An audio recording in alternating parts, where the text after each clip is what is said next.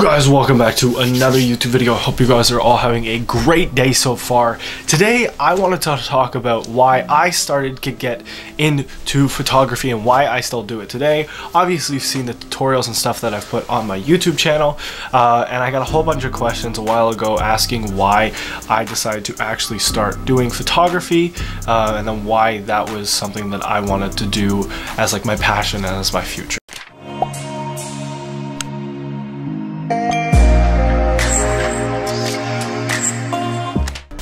So, the biggest reason that I started doing photography was because of my mom. Now, for the longest time, my mom had like an old Canon camera, and I used it every now and then. I didn't use it that much, and then she would buy me like these little cameras and stuff, and I would use those.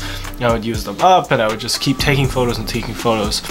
And then I got this like Canon, like it was a Zoom, and I used that for a long time. I think 4 years actually. But I used it from a very young age, and that kind of got me into photography without me even realizing that I was getting into photography. And basically what had happened was we went to we went to Henry's one day, and my mom decided that we needed a new camera. Like, it was just for the family and everything. We were going on vacation soon, so we wanted to make sure that we got like the best photos that we possibly could. So we got a new camera, and we still have that camera. That's a 70D, and it was just amazing. And I took it over, if you will, and just like kept taking photos and taking photos and taking photos.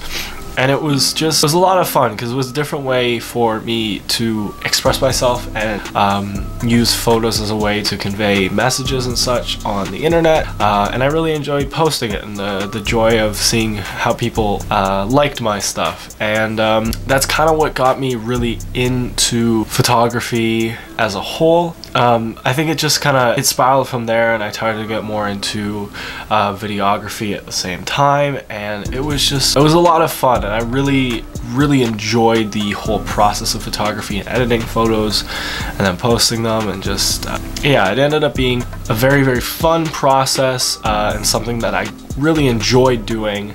Definitely something I'm going to continue way into my future, because it's a lifetime hobby, lifetime passion, lifetime work basically.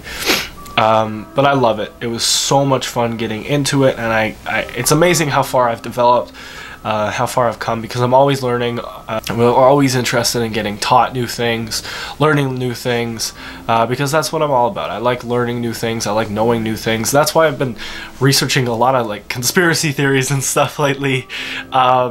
But I enjoy that as well, and I kind of dive, when I dive into something that I really enjoy, I dive headfirst and I don't look back. And I love it, and it's so much fun, and I absolutely love photography. I will pick up a camera any time of the day at any point and just go with it, because I absolutely love what I do, and I never want to really do anything else. So there you guys have it. That is my answer to the question of why I start photography. Shout out to the people that asked this question before, like in conversation and such.